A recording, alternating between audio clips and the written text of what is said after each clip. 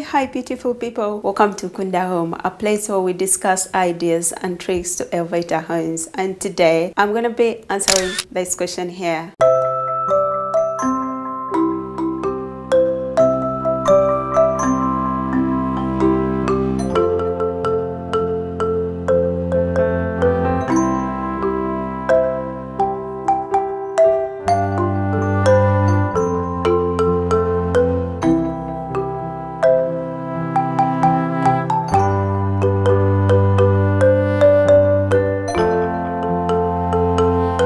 Okay, so today we're going to talk about the meaning behind mud cloth. Each piece of mud cloth that you see online or anywhere, because mud cloth is incredibly one of the popular textiles that is around today. Even when some people use it without knowing its origins or where it came from, that's why we're here today to talk about its meaning. Each piece of mud cloth that you see has a beautiful meaning. It has secrets. These include African proverbs, secrets in society, and sometimes historical events, and also sometimes depending on the individual, each cloth carries some meanings that are hidden. Not only is it beautiful, but it also has meanings, which is really interesting and amazing for people who are interested in mud cloth or who are buying. It would be distinctively beautiful to really know what you're buying. First, we're going to talk about the history of the mud cloth or the making of the mud cloth. This is a cloth that really started way back in 1700s in Mali, Africa. The making of mud cloth is time-consuming process. Normally it takes from 5 days to a week to complete. It's made totally from scratch. The men start the process by weaving cotton thread on a loom. It's made from 100% pure cotton. This is cotton which is homegrown by local farmers, and then later on it's dyed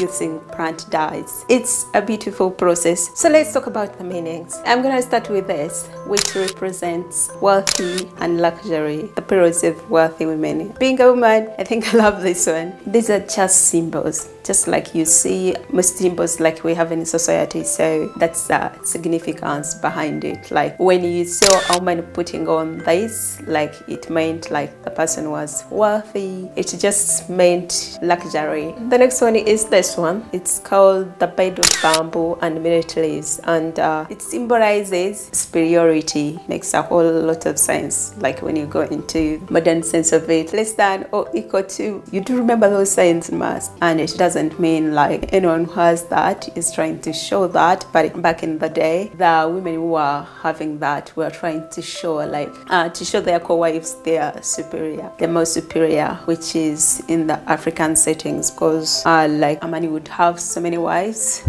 Warriors belt, this symbolizes bravery. Warriors used to wear before going to war or going to hunt. It symbolizes bravery. In other words, it's you are brave when you wear belts, a warrior's belt, and that's what it signifies. This one is the farmer's sickle, and it has a beautiful story behind that. A farmer used to have a sickle that he used to love so much. He decided that it deserved its own pattern meanings. It's called the farmer's sickle. Sometimes it's called the back of the sickle blade, which is amazing. And then this one represents, symbolizes the love of family and community. Of course, when you go worldwide, it also symbolizes community and then the world. It depends on what you're really representing at that particular moment. So it's family, then community, the love of family, then community, or the love of community, then the whole world. And then this one, flower of the calabash, it represents prosperity. It symbolizes prosperity, a symbol of the fruiting tree. The gowns were very significant. In my traditional, was used for making yogurt, and then it used to carry bushera. It's called flower of the calabash. That's all you need to know, and it signifies prosperity. This pattern here represents bravery, the symbol that was used to alert people in case there was war, and also it was used to to scare away wild animals, not to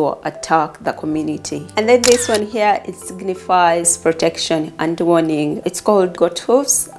Different languages it's called something else, because in our local language it's called mgongo, and you will see it also as a design on houses, pines. On what you will see sometimes when you see only this, like this sign, it signifies like protection or warning. But if it has the downer one, making a chevron sign, it signifies fertility. That will differ from community to community. And then this one here, it's called crocodile traces or crocodile fingers, depending on which community you're into. It symbolizes or signifies harmony and balance. This one represents a swindle that is used in weaving fabric cloth, which includes the mud cloth, just a pattern for the swindle, a very, very old pattern and traditional pattern. And then this other one, it's a symbol for good fortune. Iguana's elbow. It said that iguanas lead hunters to water, so it's a symbol for good fortune. In other words, they lead the hunter who is thirsty to the spring of water, so it signifies good fortune. Those few pattern meanings, I know there's so many, but some of them are really important to certain communities. They harbor secrets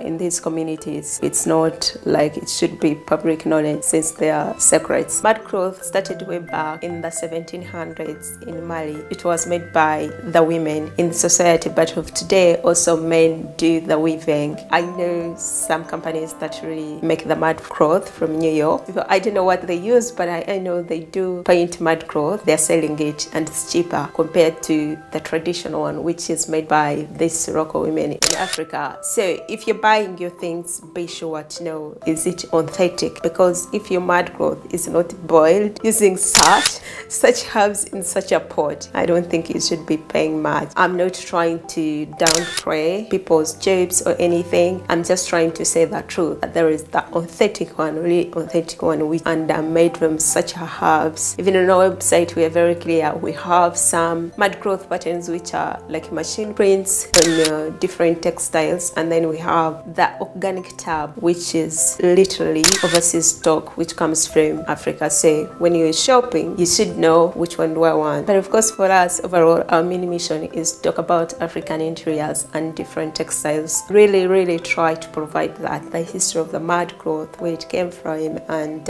anyway, we've come to an end of this video. Thank you so much for watching. Please, if you haven't subscribed, please do, and I guess I'll see you in my next video. Bye bye for now, and thanks for watching.